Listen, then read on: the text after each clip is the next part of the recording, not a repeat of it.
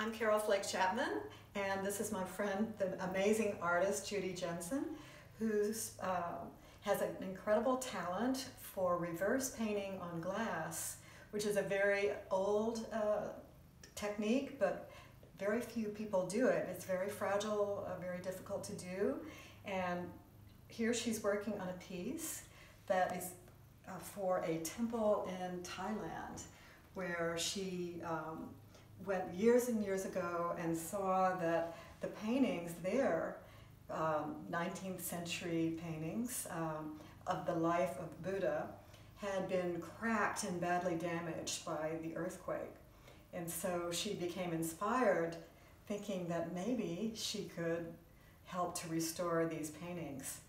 And now, Judy, why don't you tell us a little bit about reverse painting on glass, and in particular, these paintings that you did for the temple? Sure. Well, I've been doing reverse painting on glass for, I would say 30 some odd years now. And there are not a lot of us who do this. It's glass that, as you can see, it's painted on the back side of the glass. The outline in this painting, the outlines were done first, and then the foreground, and then the background. And when it's completed, it's flipped over, and you see the painting from the front, which is why it's called reverse painting. So when I visited Wat Chong Klong for the first time, I was really struck by the beauty and boldness of these incredible Burmese paintings.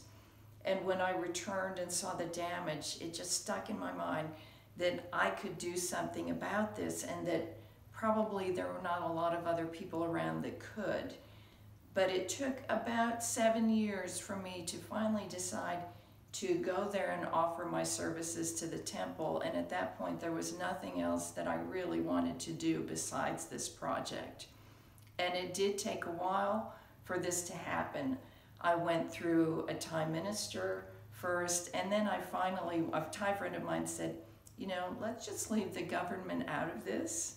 Let's just go directly to the temple's abbot and ask him, because the temple has absolute authority over whatever takes place in the temple. And he was excited by the idea. He accepted my offer immediately and started pointing out paintings that he wanted me to replace. And I've been working on it ever since. That was in 2011 when I first made my offer. I started working on them I went back, spoke to the abbot in 2012. In 2013, I started working on them, and I've been working on paintings for the temple ever since. And Judy invited several of her friends to join her on a trip to Thailand, to see the wonders of Thailand, but particularly to go to see the Wat Chong Klong paintings that she had restored. And it was one of the most meaningful experiences of my life, and I know it was for Judy. Oh, it was incredible for me, because most of the people on this trip had been supporters of my project, and that meant so much to me in itself. But to have them actually there with me in Thailand, looking at the work that I'd done and seeing the beautiful temple and the work in the temple, I just cannot even describe what a wonderful experience that was for me.